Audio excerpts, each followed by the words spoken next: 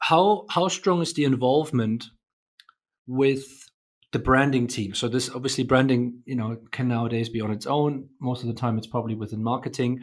Um, how strong is that interaction on a day-to-day level, and does it vary based on how early you are in a project and or how late you are in the project? It varies a little. The only branding experience I can tell you about is kind of my startup experience. And at that point of time, we didn't have branding. The branding was kind of within the design team. We kind of created the brand itself.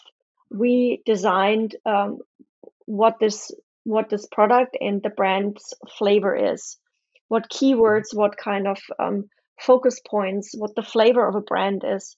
And then later on, when the branding somewhat was established, besides the graphic design, of course, it has a constant back and forth on each product you're developing then. So you're bouncing things back within the branding team then. And the branding team needs to understand the product and the ideation of the designer and the feeling of the trends and everything. So we need to drip feed them the information that's in our brains that involved the process of how we got to this product and what it will represent into their brains in order for them to communicate on a marketing perspective the right direction.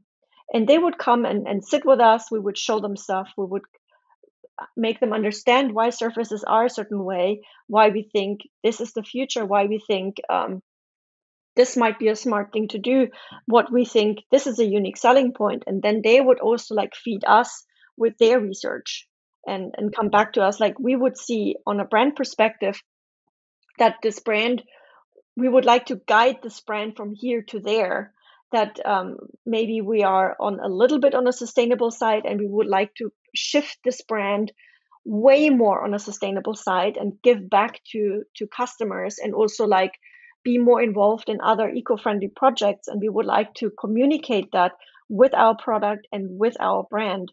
So we understand then designing a product, okay, we need to involve this thinking process with the product development and design process in order to like keep those two very connected.